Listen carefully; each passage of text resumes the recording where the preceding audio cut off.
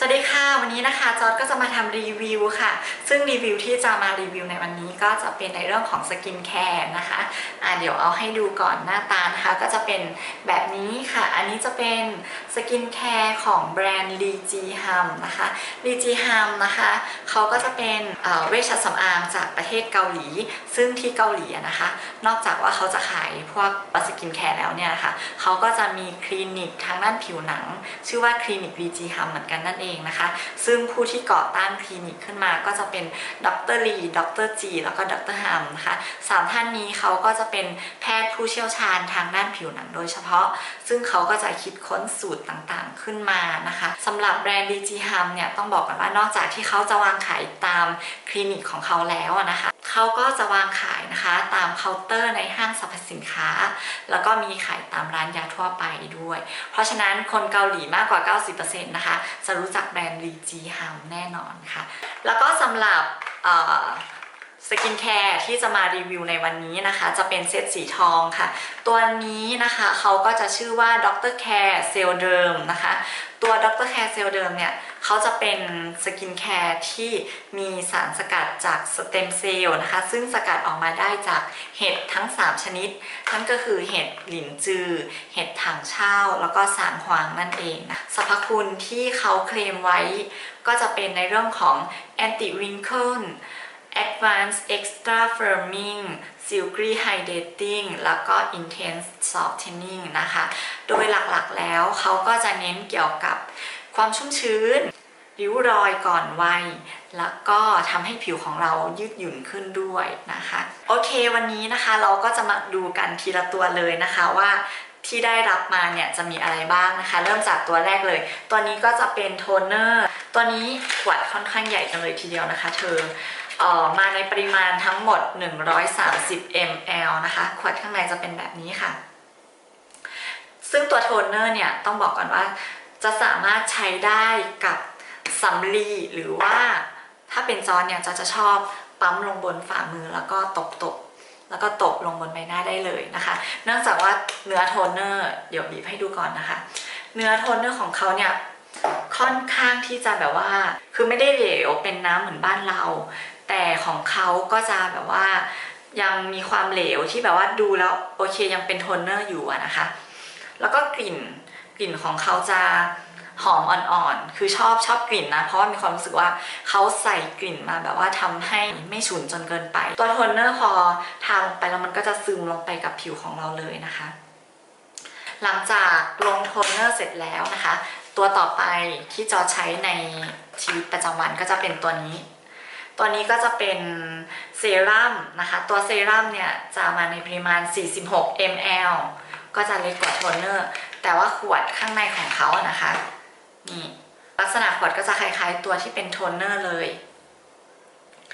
แต่จะมีปริมาณเล็กลงนะคะแล้วก็เนื้อของเขาเนี่ยเนื้อของเขาก็จะมีความยืดหยุ่นมากกว่าคือจะเข้มข้นกว่าโทนเนอร์นะคะตัวนี้ก็จะชุ่มชื้นแต่ว่าพอทาลงไปแล้วเนี่ยสักพักมันก็จะเริ่มซึมเข้าสู่ผิวของเราถ้าเป็นตอนกลางวันจะใช้โทนเนอร์แล้วก็ลง